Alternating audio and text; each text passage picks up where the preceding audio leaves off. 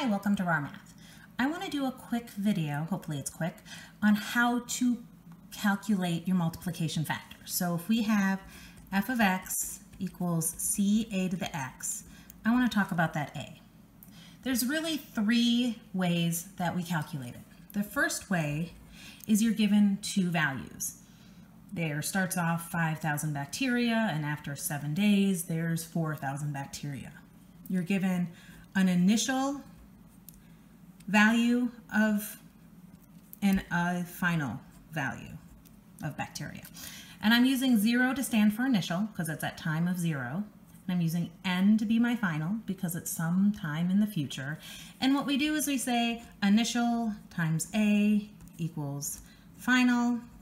So a is equal to final over initial. You could think of this as final over initial. That works too. The second way that you calculate a is there's a percent.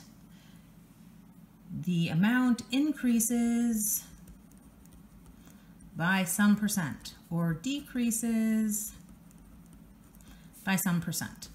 Okay, if it increases, well, either way, we take the percent divided by 100 to get r, some rate in decimal form.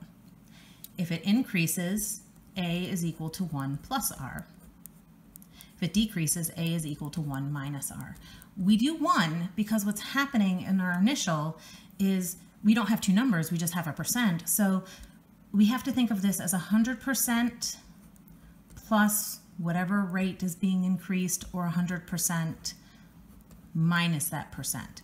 We only use this 1 plus or minus if it is a percent, if it is a rate, if it is a percent increase or a percent decrease, if it is growth or decay. That's the only time we have this 1. You don't use the 1 over here, you don't use the 1 in other cases. Okay, the third way that you will be given a is you'll be given a. You'll be told a increases by 0.75 every 10 days. A has a half-life of 30 years. A doubles every 15 minutes. A triples every hour. You're just given A. A increases by a factor of 1.4 every month. In these cases, you're just given A. Be excited. It's kind of like when you're doing an equation of a line and they just give you the slope. You don't have to do any work. It's just given to you. Okay, then the second part of all of this, you figured out the A, but you figured it out in some time factor that might not be your 1 unit. So our next challenge, now that we have A, is we need to alter A to 1 unit. Okay, so let's say that you were given 3 months down to 1 month. You have some big time, and you need to go down to some small time. We'll call this B, we'll call this S, and basically, if you're going from some big time to some small time, 3 months to 1 month, 5 months to 1 month, a week to a day. What we want to do is we want to say n is equal to b divided by s.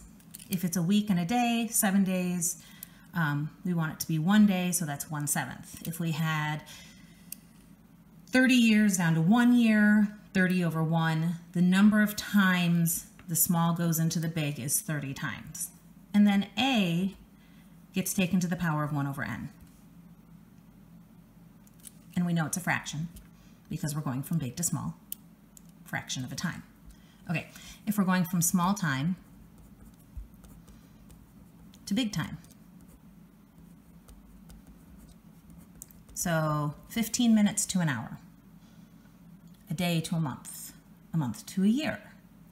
We have some small time, we have some big time. Well, think about a month to a year. A month goes into a year 12 times. So we did 12 divided by 1, big divided by small. If we had a year in a 3-month chunk, 3 months goes into 12 months 4 times. Once again, 12 divided by 4. So my number is still going to be big divided by small. That doesn't change. What changes is we need A to grow. we're well, or shrink if it's decay. But we need A to be represented this many times. If we have 1 month to 12 months, A has to have 12 showings before we get to a year.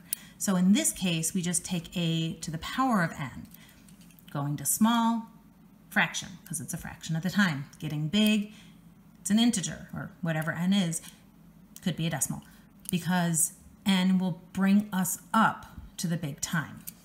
That's pretty much it. Once you know these rules, you can find your multiplication factor. The last thing I'll say, though, is if you're asked for a 3-month time and you're given a 3-month time, make sure you have to do this before you do this, because a lot of times they'll say, hey, write the formula. The half-life's 30 years. Write the formula for a 30-year chunk. And then you do. And then you don't have to do either of these altercations. So only alter it if they specifically ask for a 1-unit time frame. Awesome. All right, thank you. Please subscribe to my YouTube channel, like my Facebook page, and I'll see you on the next video.